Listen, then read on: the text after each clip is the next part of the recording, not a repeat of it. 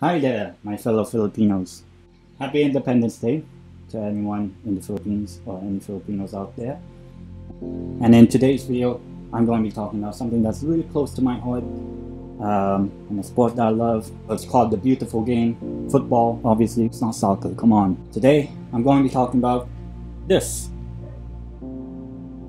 The Philippine national football team, also known as the Azkals. And the one match that changed football forever in the Philippines. I hope this video can shed some light into the rise and the fall and the rise of the Philippines national football team and the match known as the Miracle of Hanoi. Now, before we get started on today's video, I would really appreciate it if you guys can like the video, subscribe to my YouTube channel, and click the notification bell so that you won't miss any football related or even Philippines related updates on this channel. Yes, I am probably the only Filipino football content creator on YouTube. I believe that is fact. Mga kababayan, turn up! The Philippine Football Federation, or how the Philippine national team was made, was formed in 1913. The team regularly competed in the Far East Asian Championship Games, with its first match ever being a 2-1 victory against the Chinese, yes, in Manila in February of 1913.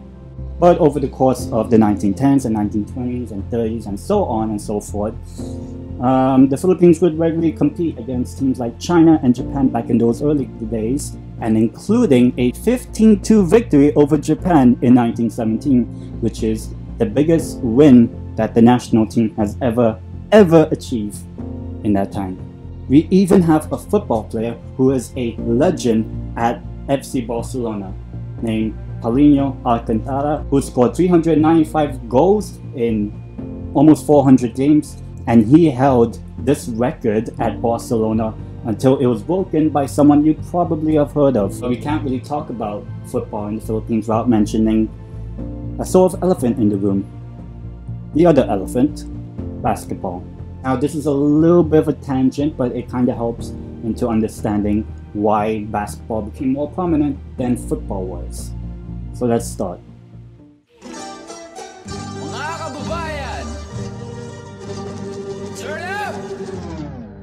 So basketball was first introduced to the Philippines during the American occupation during 1898 to 1946 until we get our second independence, come on. This was done through the YMCA. No, not this one. No, this one. The Young Men's Christian Association, and the school system also introduced basketball as well. Basketball became part of the Philippines NCAA. No, not this one. No, but the National Collegiate Athletic Association back in 1924, and it made basketball the main sport of the NCAA. And so throughout the 1920s, 30s, and 40s, basketball became much more popular than football, as the national team, the Philippines national team for basketball, had more success than those in the men's football team. And so this over time grew basketball as the main international sport of the Philippines than football.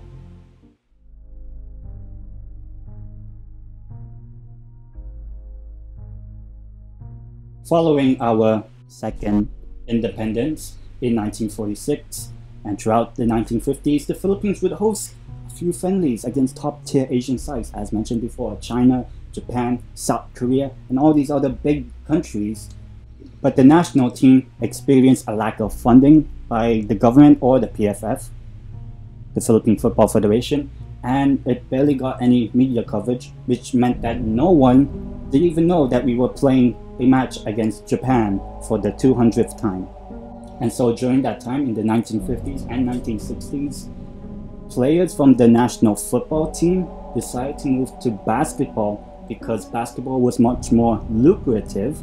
They were actually earning money it got more media coverage as well. Whereas football, you weren't getting paid any money, it had no media coverage, and you'll probably just play like one game every year. And the national team really suffered. We lost 15-0 to Japan, which was our biggest loss in our national team's history. 15-0. And even during the 70s, the 80s, and the 90s, football was just a mere afterthought in the Philippines. And literally no one cared in the Philippines. No one. Nada. No one. Whereas basketball, it grew. In September 2006, the Philippines were ranked 195th in the football or FIFA World Rankings, which was our lowest in our history, and that actually meant that the Philippine Football Federation decided that what's the point of even trying to register and enter the 2010 World Cup qualification stage. It's just, in a way, it showed lack of ambition for the national team, and that's how low it really was. And there's like what, probably like at the time 200 teams. We were the 5th worst in the world, 5th or 6th worst team in the world. Mga kababayan, turn up! Despite our low FIFA ranking in 2006, there were 3 key decisions that changed the course of history of the Philippine football team forever. In 2005, there was an anonymous gamer on the game Football Manager who found 2 academy prospects from the Chelsea youth system. And if you don't know what Chelsea is, this is Chelsea back in 2005. Jose Mourinho's already celebrating. Blue is the colour. Chelsea is the name on the Premiership trophy. There were 2 players that had Filipino heritage. These players would be the 2 Younghusband brothers, Phil and James Younghusband. Rumors of them joining the national team spread like wildfire, and in the end, we called them up to the national team in 2006. Along with that, a goalkeeper from Fulham, yes, Fulham were good in 2005, a goalkeeper named Neil Etheridge, you may know, also joined the national team in 2008 after receiving an invitation, once again by our Football Federation. And so with these 2-3 players joining our national team, this started the story of the Miracle of Hanoi. But we can also name 2 other key events. The first one was a man named Dan Palami, a Filipino businessman but was a sports addict. And he was appointed as the team's manager in 2009 to help the PFF in funding the national team because there was hardly any government support at that time still. One of the key things that Dan Palami had to do was to create a sustainable scouting network in which we can be able to find more players such as the Younghusband brothers and Neil Etheridge that we can actually call up to the national football team and make it more lucrative. However, even back in 2009, the team was not that lucrative. They were still ranked this low in the FIFA rankings. And the third and final key event was the appointment of a man named Simon McManamy, who is a Scottish manager but was contacted through another player, yet again another player who is from England but has Filipino blood, Chris Trentridge, who he worked alongside McManamy and decided to ask him to join the national team as the new head coach in 2010.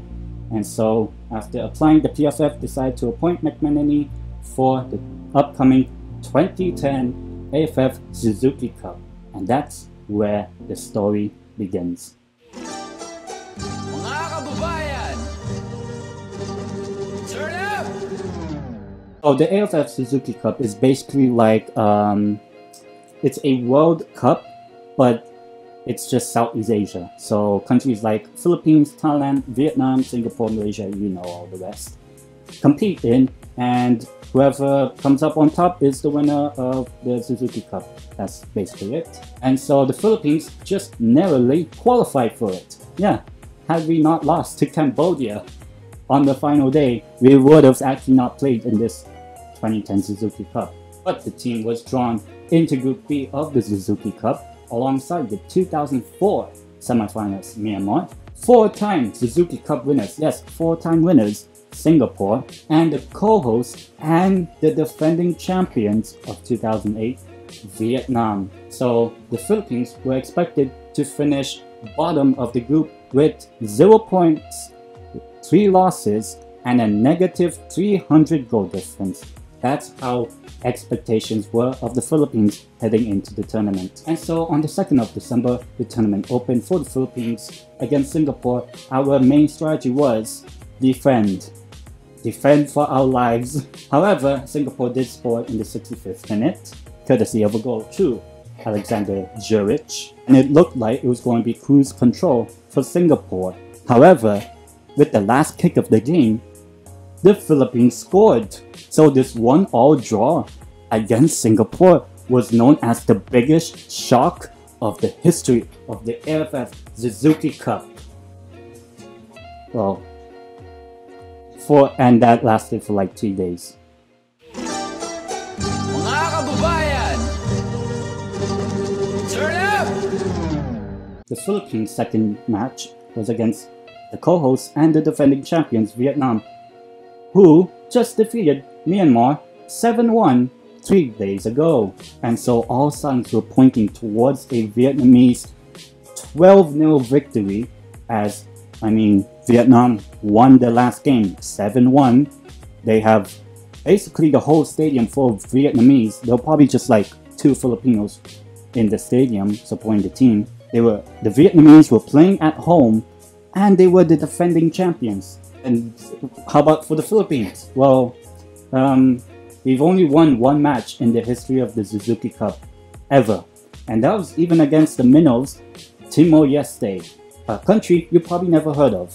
And so the Vietnamese would be spanking us throughout the night. I know I said 12-0, try to keep it down like maybe 6-1 maybe, try to score a goal. That's kind of like the expectation before the game. However, in the 38th minute, something incredible happened. And the attack, well, against the run of play, Philippines have gone in front. That is totally bizarre. We were winning 1-0 at halftime. We silenced the whole stadium basically with that goal. And I've never heard a stadium got so silent because of that. And so throughout the second half of the game, Vietnam would continue to push on for an equalizer. They would make attacking substitutions that would help lead Vietnam over the line and beat us 12-1. However, that left their defense quite exposed. And so in the 79th minute, this happened. Stop there by Gregovic. Keda. Now, Phil, young husband. Looks useful! Great save by Hong-Son. Mga kababayan, And still Philippines with the opportunity. It's still Phil, young husband. Could this be a goal? Yes, the Philippines have scored again.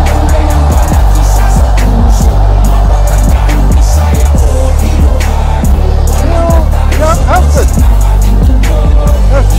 Now really put the Philippines in a commanding position to claiming all 3 points on offer.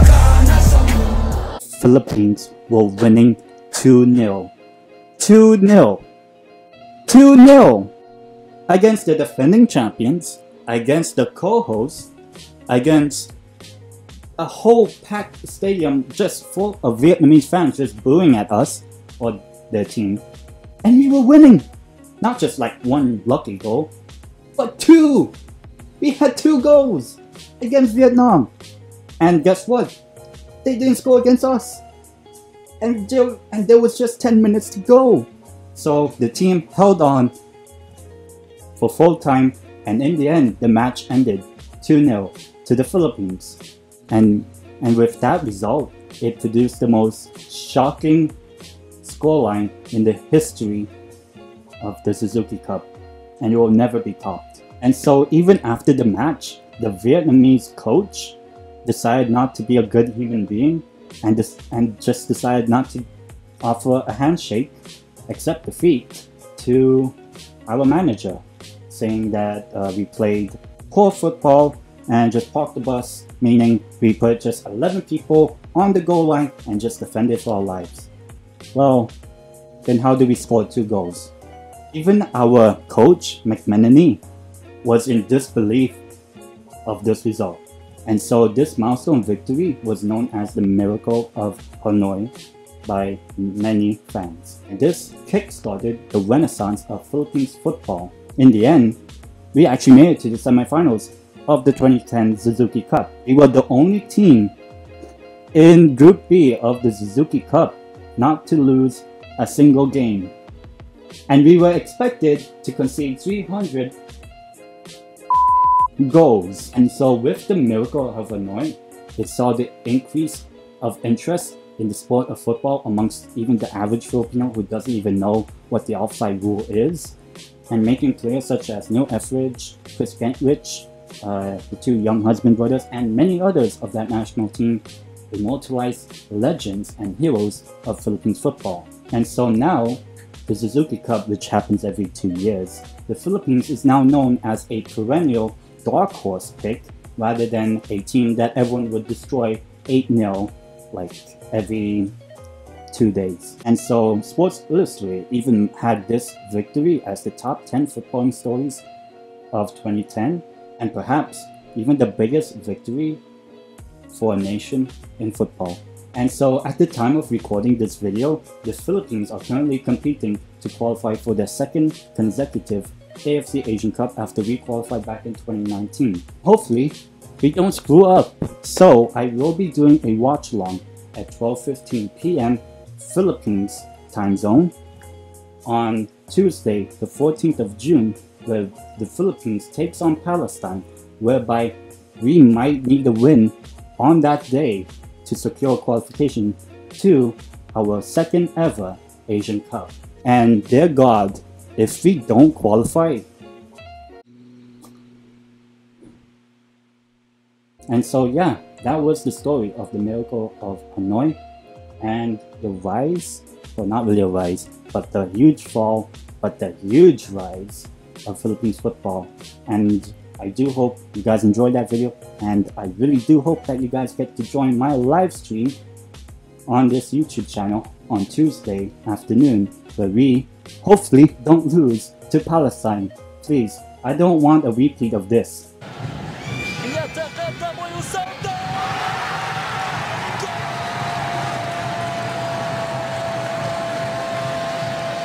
So yeah, thank you guys so much for watching. Please do give this video a like and also subscribe to my YouTube channel and ring the notification bell so that you know when I'm about to go live for that watch long this coming Tuesday. Stay safe and happy Independence Day to all my kaibigan.